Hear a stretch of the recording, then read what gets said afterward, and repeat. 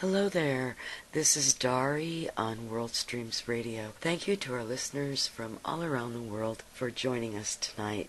If you'd like to learn more about WorldStreams Radio, visit our website at worldstreams.org. Our guest today is James Geary. James Geary is an American-born, London-based writer and the former Europe editor of Time magazine. His most recent book is Geary's Guide to the World's Great Aphorists, which he claims to be the largest collection of aphorisms in the English language. And it follows on from his previous book on aphorists and aphorisms, The World in a Phrase. James is editor-at-large for Ode magazine and writes online for the Huffington Post and Salon.com, and he also publishes a blog about aphorisms called All Aphorisms All the Time via his website, jamesgeary.com. And we're very happy to have him with us. Hi there, Saeed. Hello and welcome, James. Thank you very much for having me. Well, hello, Derry, and good evening, everyone. Thank you for joining us today, and good evening to you, James Geary. Actually, it's good afternoon here. This is, by the way, very exciting. This is the first time that we're doing an interview using technology, live using this type of technology. It's really a pleasure to have you with us. Now, James, let's start with, how did you get hooked up on aphorisms? Well, it started, believe it or not, when I was 8 years old. Uh-huh. And my parents were faithful subscribers to Reader's Digest magazine.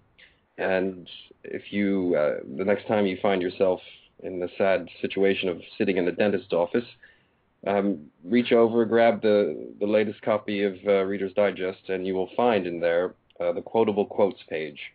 And that contains short, little witty sayings by celebrities and people like Oprah Winfrey and that kind of thing. And when I was 8 years old, I found a copy of Reader's Digest lying on the floor of our bathroom at our house where we kept our magazines. And I happened to open it to the quotable quotes section. And there I found, of course, I was 8. I didn't know the word aphorism. I had no idea what an aphorism was. But these short, witty, philosophical sayings really just knocked my socks off, and I thought they were funny, and they were, they were beautiful, and they had lots of wonderful imagery and wit and humor, and I became obsessed with them from that point on, and then I started collecting them, and I collected them through my teenage years, and I still do it today, and a large part of my collection has ended up in the 2 books that I've written about aphorisms. Wonderful. Now, obviously, the word aphorism is not a word you find every day. Let's go over the definition of what does it mean, and how different is it from words of wisdom, for example, and so forth. Yeah. It is a strange word, and it's a very uncommon word, but aphorisms themselves are very, very common. So the literal definition of, or the etymology of the word aphorism goes back to ancient Greek, and it literally means from the horizon, and in the sense of, from the horizon, but in the sense of something that defines something or sets a boundary to something. So when you look at the horizon, you see that line, and so the horizon sort of is the boundary between the land and the sky. And so I guess the earliest definition of, or the most basic definition of an aphorism is a definition. It is some kind of statement of fact, or what the author believes to be fact.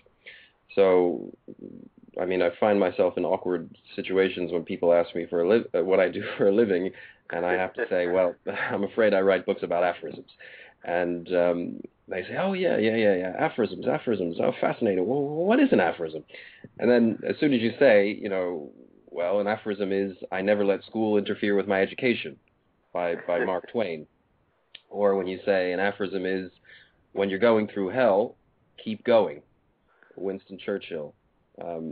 If you say, an aphorism is, no snowflake in an avalanche ever feels responsible. So then, as soon as you give a few examples of what an aphorism is, people immediately get it, and they say, "Oh yeah, my grandmother always used to say this, or my father always used to say that, or this particular line from a poem or a pop song or something has always meant a lot to me."